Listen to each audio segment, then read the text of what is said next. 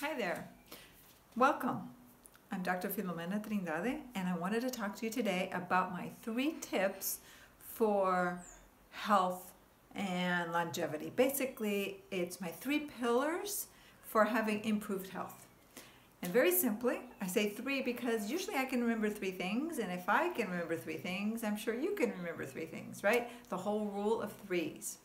So, pillar number 1 is your nutrition, what you put in your mouth, the food that you eat, and how important that is. Number 2 is movement, and I'll go through these in detail. And number 3 is decreasing the effects of stress on your body. So let's start with number 1, nutrition. What am I talking about? I'm talking about the quality, not just the quantity, but the quality of food that we ingest. You know, Hippocrates said, "Let food be thy medicine, and medicine thy food." No time in history do I feel like that has been more true than today. In this time where, we're being bombarded with different infections, our immune system in general is down. So we want to make sure that we realize that what we ingest, what we put in our mouth, has so much to do with our health. Right? Our food communicates with our DNA. So I said it was my rule of 3s. Now within each category, there's 3 categories or 3 subcategories. So under nutrition, number 1 is you want to be eating 10 to 12 servings of fruits and vegetables. And for fruits, I usually say only about 2 to 3 servings per day. A serving is a half a cup, for example, or when it comes to fruit, a half a cup of something cooked. So if it's a cooked asparagus or spinach, it'd be half a cup. If it's raw, something like lettuce, it would be a cup is 1 serving. When it comes to fruit, it would be like a medium apple or a medium orange. But I prefer that you eat the low glycemic load fruits, like your kiwis and all your berries. So raspberries, blueberries, strawberries, and all should be organic. And for that, half a cup again is a serving.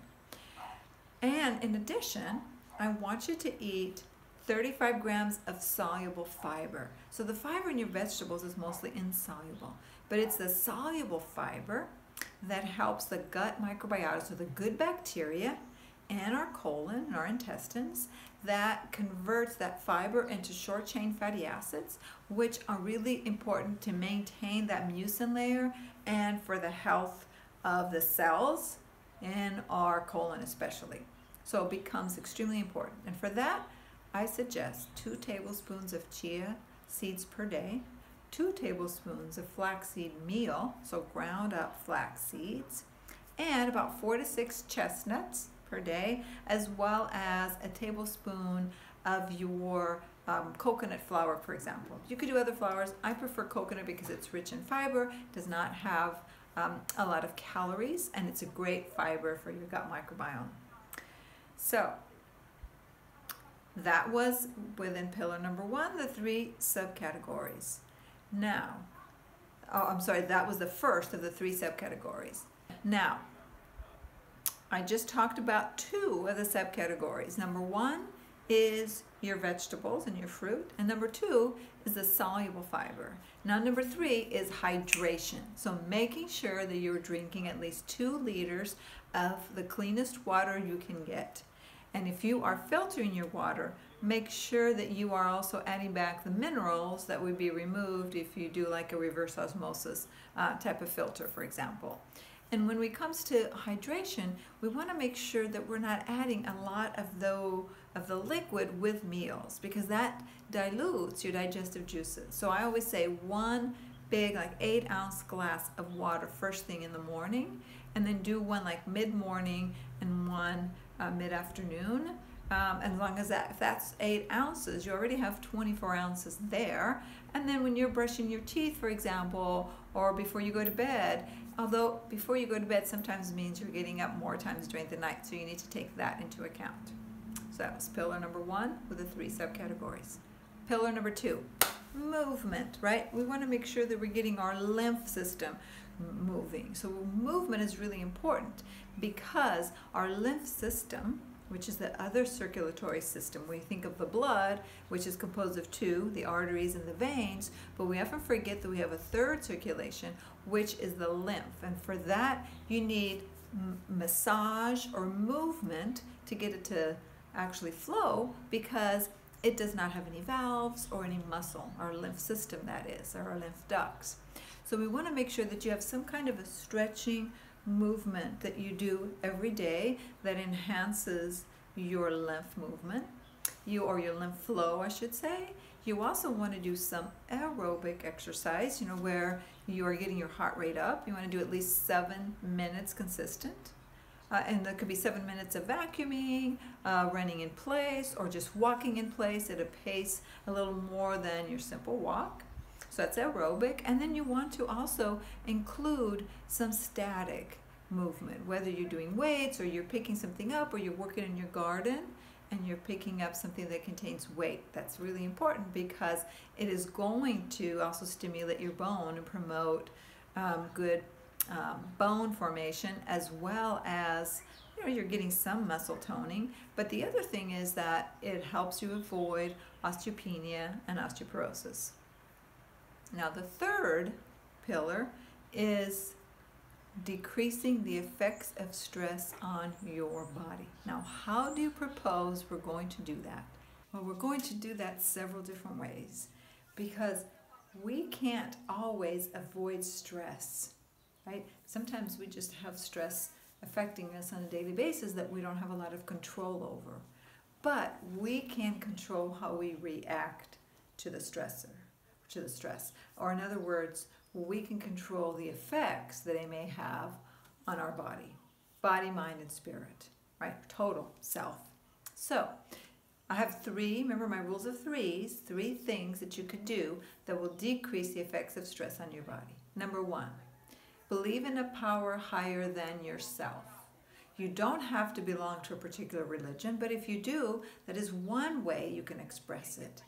But we know from the studies on the blue zones, right, the 5 zones of the world that have the highest number of people living till they're over 100, right, that's been well studied. We know that one thing all those people had in common, whether they were in Okinawa or in Costa Rica, or in Loma Linda, California, or in Niigata, Greece, or in Sardinia, for example.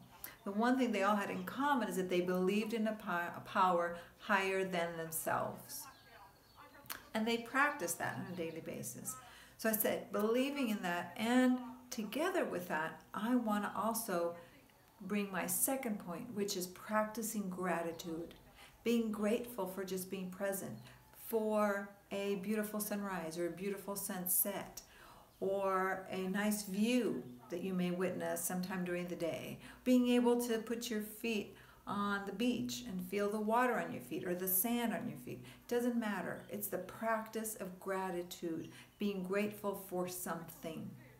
And I like doing that first thing in the morning. As soon as my feet hit the floor, I express gratitude just for being here, for being present, for waking up. And the third thing is sleep. Now, why do you think I'm talking about sleep? Because sleep is anabolic. Sleep is the way we restore and rebuild and rejuvenate. But it is also the time during which we can get into more of the parasympathetic mode. Right? We get out of the sort of rat race or the get it done yesterday mode, the sympathetic drive, right? Into more relaxation. However, there's something really important about sleep, and that is the production of melatonin. And melatonin isn't just the hormone of sleep. It is also an antioxidant, a very powerful antioxidant that fights free radicals and lowers the risk of a cancer, for example. So you want to make sure you're getting 8 hours of sleep per night. And there's a caveat. You want to be in bed before midnight. You want to be in bed at least by 10:30 at the latest, because between 10 and midnight, 10 and 12, is when your body is able to make the most amount of melatonin. So in conclusion and in review, my 3 pillars. Number 1 is your food, your nutrition, how you feed your body. Number 2, movement. And number 3, lowering the effects of stress on your body. I hope this has been useful to you. Make it a great day.